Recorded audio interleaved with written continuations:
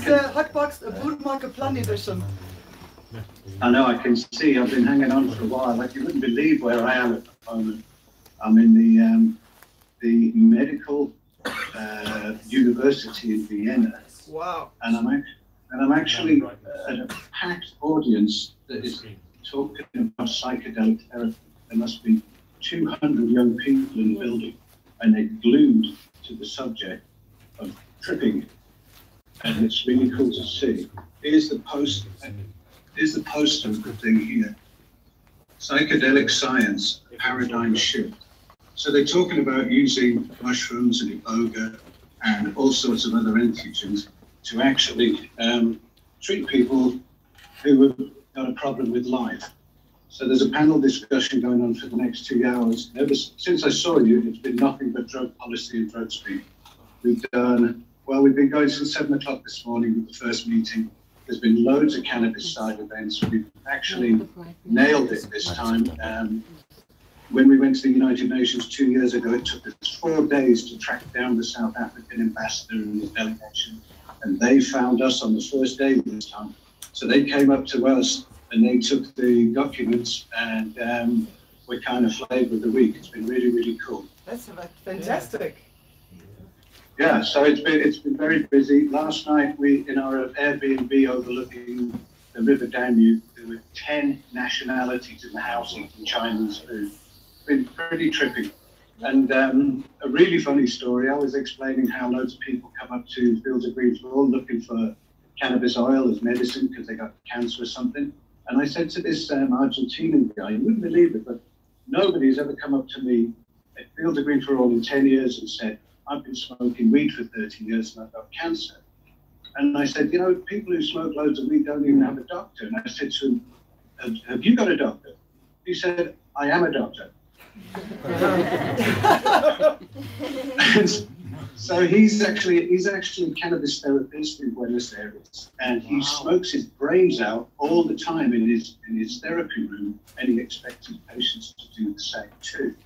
So he uses psilocybin, cannabis, and music in the same space as therapy. And you know, we've got a bed for the night in Buenos Aires when we get there one day. So that was really cool. There's been some really weird stuff going on because you wouldn't believe it. Sacra are here, and the head of the Hawks is here. What? And it looks together. Yeah, it looks like they're in bed together as well, which is what we kind of presumed long ago. Yeah, like it wasn't obvious at all. They smell the same.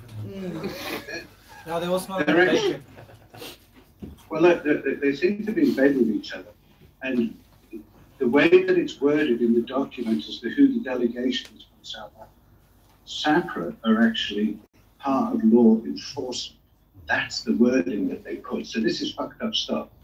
And we're going to write a blog post about it. We've already released a couple of videos about it, and I've got more videos to come of exactly what was said and how, because in the South African delegation, when it's the plenary session, we have to, and every country tells the session of the world exactly what they're going to do about drug policy. It was SAPRA that spoke for the government. What? So that was really, yeah, no, SAPRA spoke on behalf of the South African government. Really, really weird. Whilst being investigated by the South African government for corruption. Yeah, how unfair is that? Yeah. Yeah, all of that. And the bottom line is, the lady that was from South Africa did all the reporting. She presented a prepared speech. Mm-hmm. She has got a diplomatic tag, so she is part of the South African mission somehow. But it's really weird in this thing about diplomats and non-profit companies like Fields of Green for All, that there's like a corporation and the head of South Africa's narcotics cops, you know, fucks. So do you get an opportunity to also speak in front of those people and highlight to the world exactly what assholes they are and how they abuse our human rights every day? That would be a good point, but I assure you, Joe, that this isn't the place to do it. It's always the place to do it, though, especially in front of the whole world.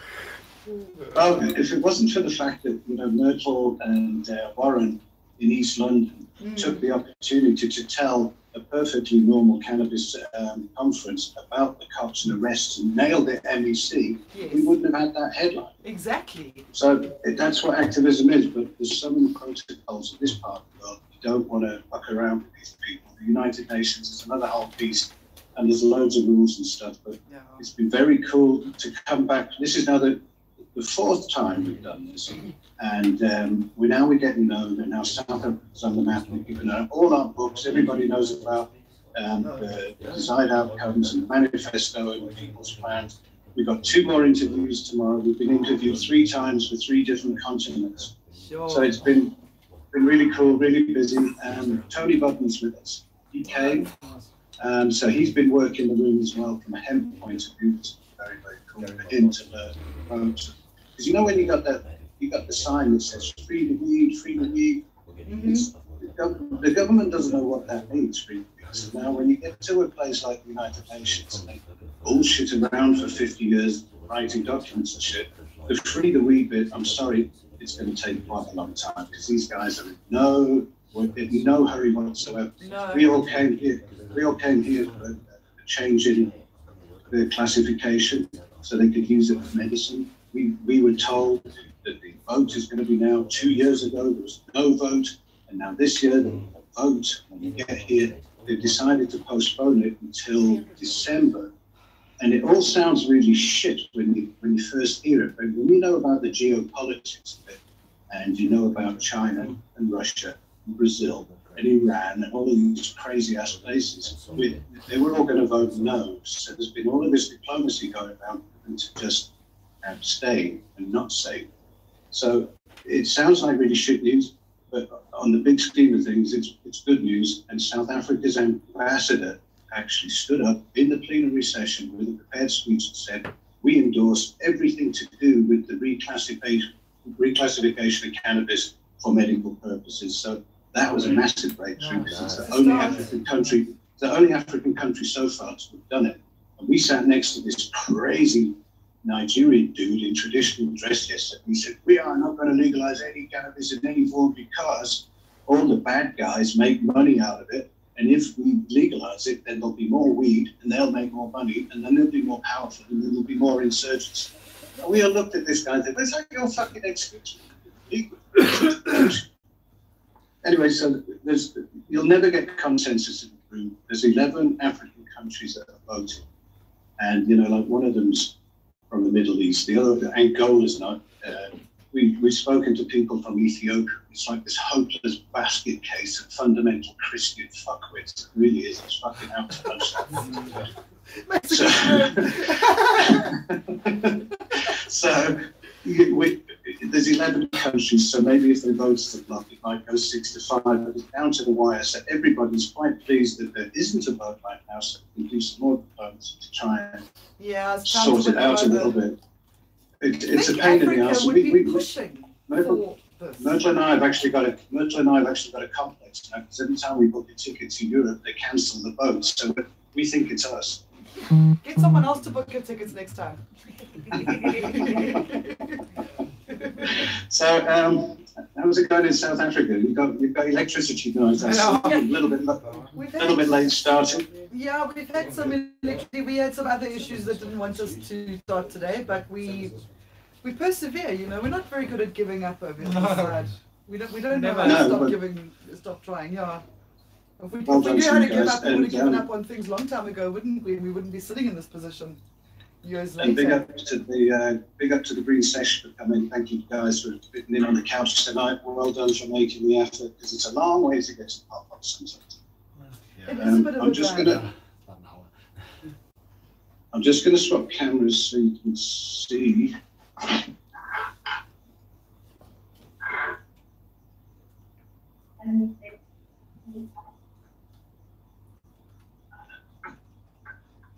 So that is 150 people in one of the oldest. Hey, and that is a Lithuanian. You still there, you guys? Yeah, we're still here. We're watching quietly. Sorry. That was a Lithuanian cannabis activist who just said hi And he's my best friend because I have to take him back to my apartment because he left all his weed there last night.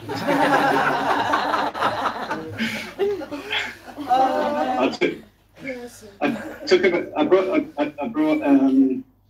brought a whole bunch of weed from the Eastern Cape, from all of the growers down there. When we went this time last week, we were broadcasting from the Cannabis Club in East London. Yeah. Those guys gave Mert and I a shitload of glass bottles full of weed.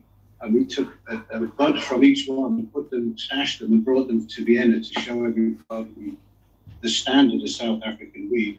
And you can imagine how popular we are. Yes. Everybody's following us around for Girl Scout cookies. Christ knows what.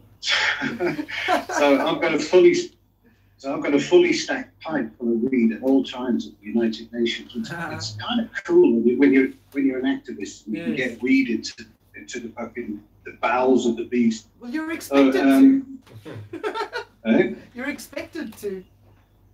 I know it is an expectation, and all I've got to say to the people in the Eastern Cape gave that is rock and roll. Fuck, the standard of the weed we got from the Eastern Cape and that club is fucking excellent. It's better than any weed you would find anywhere in a coffee shop in Amsterdam.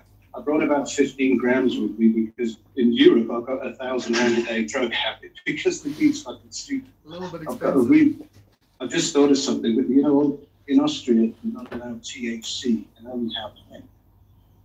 So this is hemp, and it's from a hemp shop, and it's got less than 0.2% THC in it. It's called Blueberry Hose, and it's 170 rand a gram. And it doesn't do. And when I bought it to bring back to you guys to do a shit or lit on it, because I think I know what the fucking answer is. So yeah, I'm pretty why sure the fuck anybody? So it's like this, it's this really shitty bushweed looking stuff with no THC in it. So it's the most expensive non-weed I've ever bought in my life. I gotta do it. We'll bring it back home and we'll bust it on the pipe. We'll give it to Dan to roll with like 3 grams of BHO around. It's just see whatever we can to rescue it. So this time next week, I'm going to be at the Dagga underground concentrates cup in Barcelona, and then we go to Spannabis. So at that point, I'm going to get hold of you this time next week, and by that time, I should be surrounded by about 100 people in an undisclosed underground bunker somewhere in Barcelona with some of the world's greatest dabs. So that's something to look forward to. If I remember. Nice. Yeah, no, it's great. We're very privileged. It's like sometimes it's really good fun being a Dagga couple, and other times it's just fucked up, join the queue and all of that shit. Yeah, but sometimes it's really cool to get a pass to just about anywhere. So I'm going to let you go. I'm going to go back into the psychedelic science. What I'm going to do is I'm going to go into the room without speaking.